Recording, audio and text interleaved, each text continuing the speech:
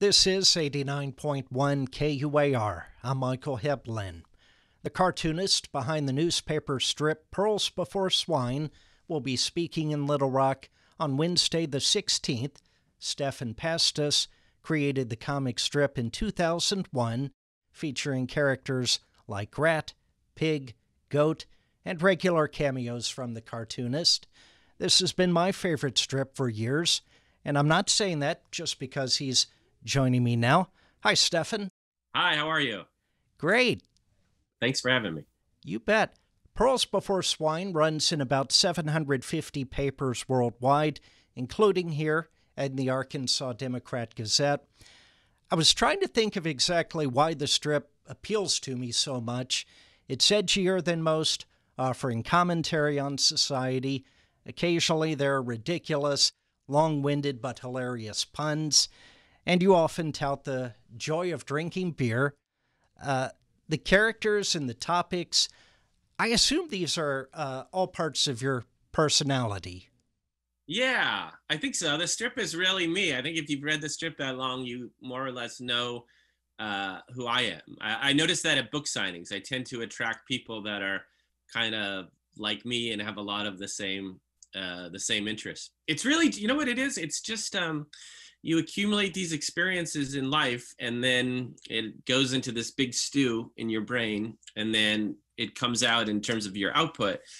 So really I think the key to generating those ideas is what you experience on a day-to-day basis.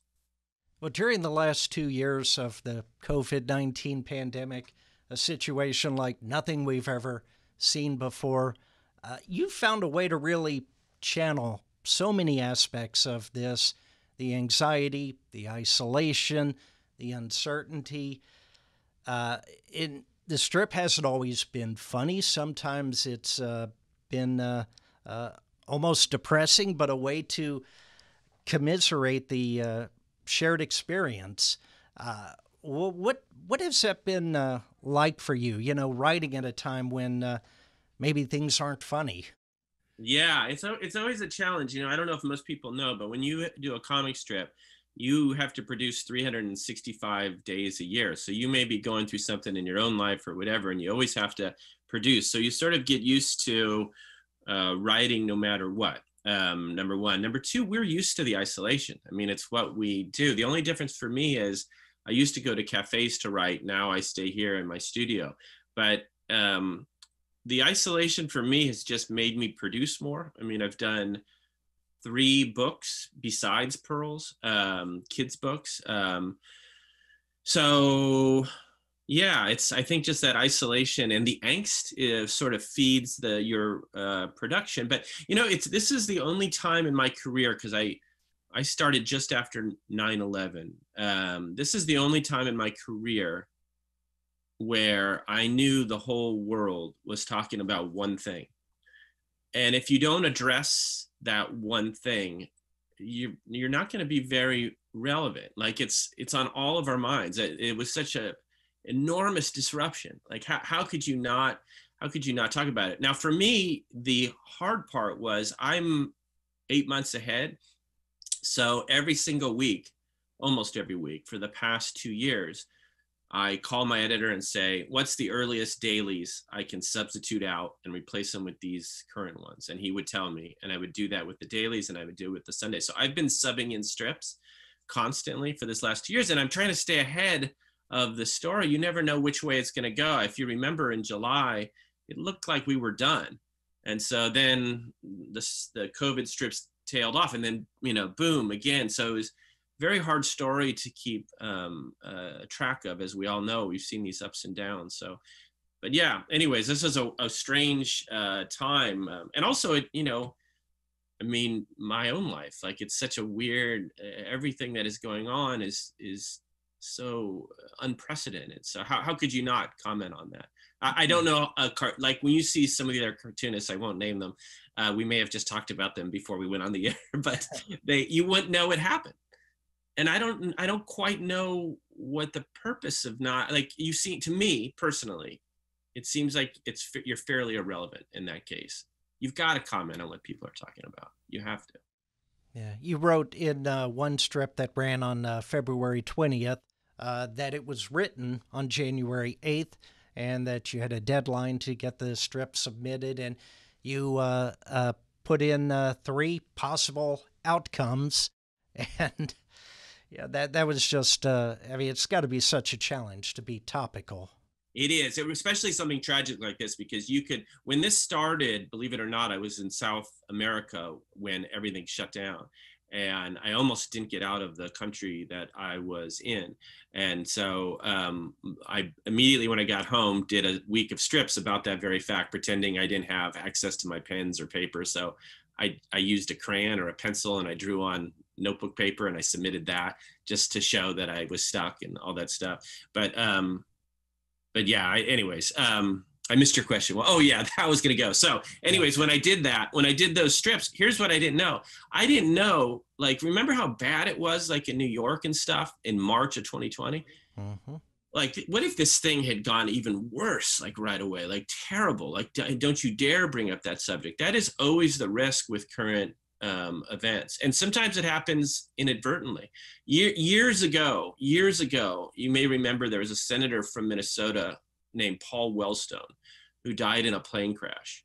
I believe the day after he died, I had a series of strips running that I submitted 8 months ago, where Rat was running against a dead senator for office because he thought it would make the debates easier, because, and everyone just explodes saying, how could you make fun of him? And I don't think most people know, we don't submit. If I do a strip today, the soonest it will run, a daily strip, is 2.5 weeks from now.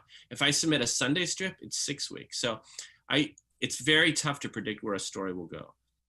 Well, the final thing I'll ask, or maybe just mention about the pandemic, I mean, early on, when there was so much uncertainty, I mean, there was one strip you wrote that I went back to so many times over several days and just practically cried, just where Pig walks out of the house, walks into his favorite bar, Clive.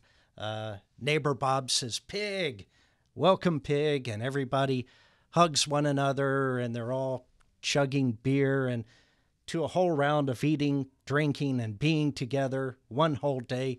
But of course, then turns around and there's Pig, and he's just staring out the window saying, one day. I mean, that just, because that was at the time when we didn't know if we were ever going to be able to get back out and, resume just going and hanging out with, your friends at a bar that you only know from a bar.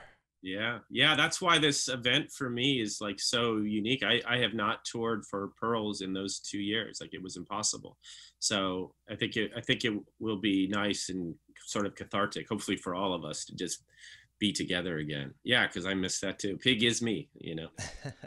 Yeah. Well, it's great to have you in Little Rock. I read you had become an attorney in California, but at some point decided that's not what you wanted to do with your life.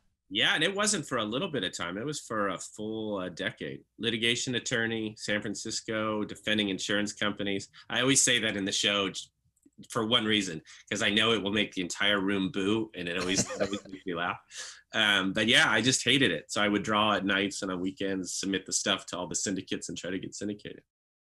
Well, we were emailing ahead of this interview, and I mentioned Charles Schulz, and that I think that was my introduction to newspaper comic strips, was just because I was introduced to the TV show holiday specials, and then that led to me finding the newspaper, and my church had these huge bound volumes of Schulz collections. I think that even is part of what encouraged me to really be interested in learning how to read. But you met Charles Schulz as you're working to make this transition. You went to an ice rink that Schulz was known to frequent every day. Yeah. Schulz, they call him Sparky. No one ever says Charles, but Sparky had an ice arena here in the town I'm in now. And I heard he got an English muffin every day at X time. And so I went hoping to see him. Little cafe attached to the ice arena. and all I saw was skaters. There was no Schulz. So I was like, and I had actually taken the day off of work, which I never did. I just left work and I went up to Santa Rosa. At the time, I didn't live here. And so I was like, this is so dumb. He probably doesn't come every day. So I got up to leave. And just when I did, this man with this shock of white hair enters through the other door. And I don't know who it is, like in your life, who's like your hero, but like push them together with 5 other of your heroes. And that was who that was to me. I mean, I've met famous people. Schulz to me was mythic. So I saw he got his English muffin. I waited for him to finish. And when he finished, I walked across the cafe. As I remember, it was just me and him. And I knelt beside his chair and I said, Mr. Schulz, this is the worst opening line ever. Mr. Schulz, my name is Stephan Pastis and I'm an attorney. And I remember distinctly that his face turned red. I think he thought he was being served, looking back on it, with a subpoena. Yeah. So I saw that and I said, no, I also draw. And he said, do you have your stuff with you? And I had not intended for that, but I did. It was in the car. So maybe I did intend to show him. And so he said, can I see it? So that's like Ted Williams saying, hey, can you hit? Let's see you hit. And all of a sudden the stakes just go through the roof.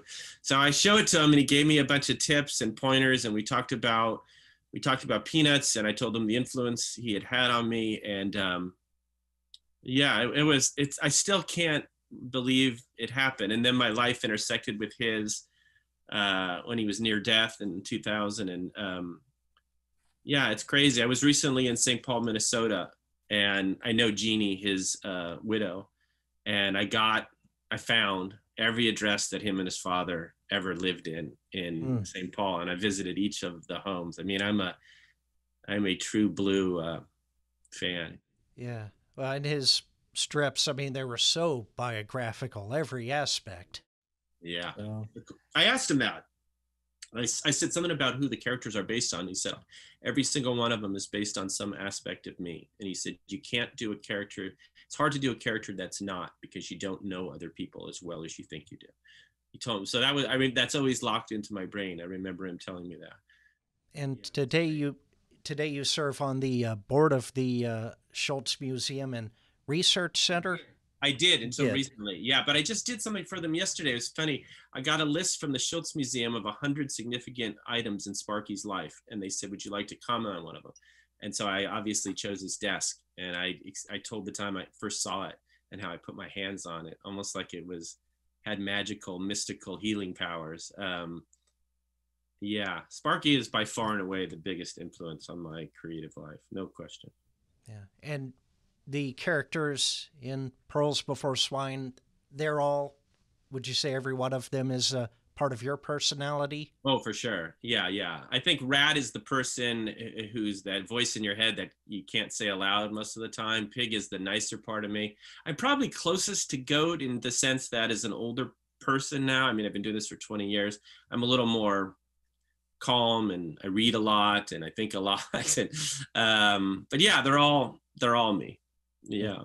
Well, finally, just wanted to ask, you include a lot of things that traditionally haven't been in newspaper strips. There's profanity, there's drinking. Have you ever gotten pushback for that, or have you come so far along that you can do this now?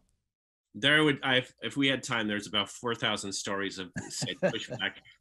There's specifically one that I don't think I can say on the air, but it was in a strip that your paper, the Democrat Gazette, was the only paper in the country to pull. So I'm tempted to show it in the show, but the editor of the paper is going to be there, so I don't want to make her mad. To me, it's just funny. It was about 2 years ago, but then you know what I had? I have in my notebooks a letter written to my syndicate from the former head of the Democrat Gazette named Frank Fallone. I know him. He's a professor here. Oh, no kidding. He saw me do a Sunday strip where somebody swears, and it's swear squiggle, 4 swear squiggles, ing, which could only telegraph one word. Yeah. And it was like, if you ever do this again, that's it. So I never did it again. Like, I didn't know the rules. So now when I swear in the strip, I use the same number of swear squiggles as there are letters in the word, but I don't use any real letters. I don't telegraph it that much. But that was because of that comment by that editor. I've been scared. That was pushing it. So I agreed with him there. Yeah. Well, that's funny. That's ironic. Well, that's Stephan Pastis, who will be speaking in Little Rock on Wednesday, the 16th, at the Ron Robinson Theater, which is part of the Central Arkansas Library System. You can find a link and learn more about the event on our website, KUAR.org. Stephan, great talking with you. You too. It's been really fun. Thank you. This is KUAR 89.1.